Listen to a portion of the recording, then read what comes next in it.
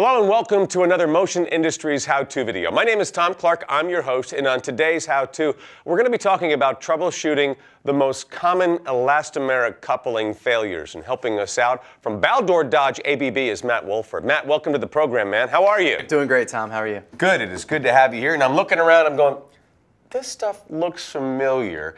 And I've seen this before. I think I have, you know. What do we got in front of us here? Well, what we've got in front of us are a few different examples of the two most commonly used elastomeric couplings, both tire and sleeve style couplings. Yeah, I know. These have been in one of our videos before, haven't they? They sure were, Tom. Elastomeric couplings are an economical, maintenance-free solution capable of accommodating for high amounts of vibration and misalignment. Well, it sounds like a great combination of features. And from the look of things, I am guessing this is not how we want our couplings to look, right? No, definitely not. This is not how we want our couplings to look. Let's start by taking a look at examples of the three most common failures, then talk about the best practices to avoid failures and keep equipment running successfully. Okay, and just a reminder to everybody out there, you know, when you're doing this kind of stuff, don't forget to wear your PPE. It's always important, right? You do that, don't you, Matt? Absolutely. Okay, PPE is always number one, whatever the job calls for.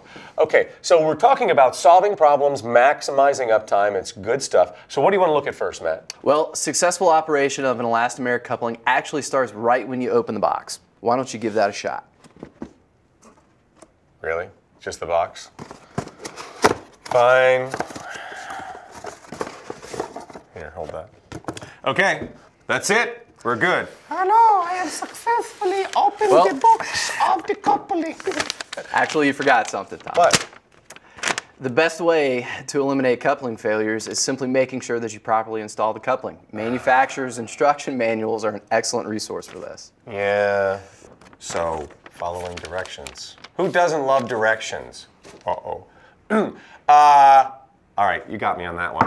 All right, what are some things to look for that would indicate that a coupling was not installed properly? Well, there's a few signature failures to look for. Our first example is of a burst keyway and a sleeve coupling flange.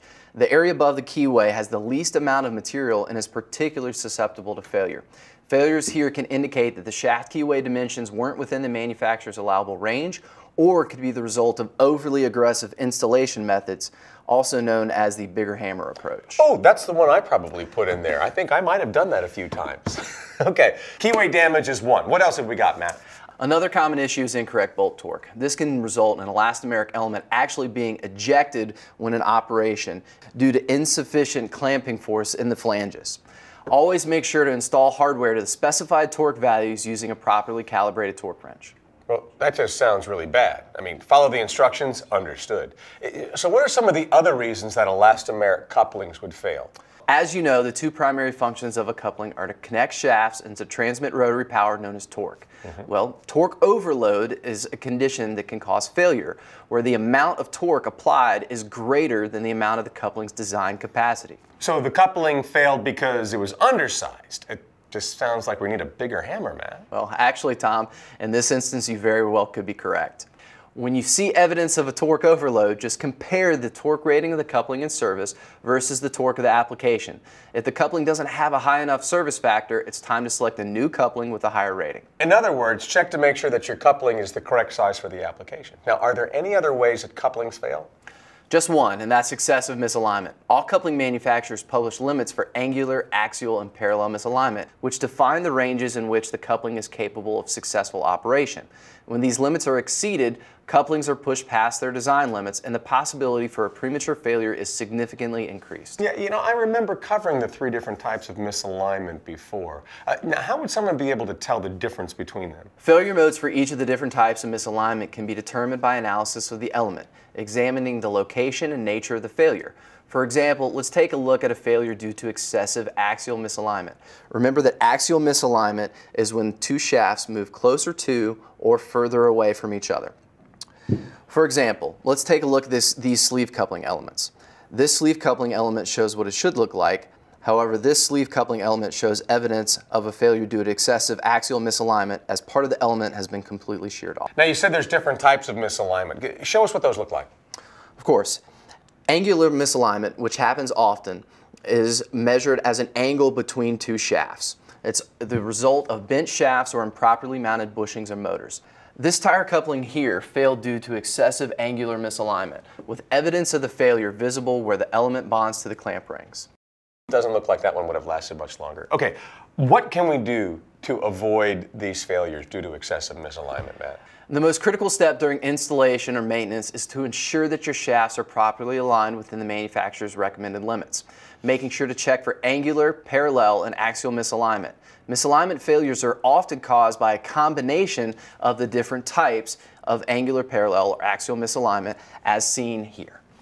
So this would be all three. You sure we can't repair that one? I don't think that one would have lasted much longer.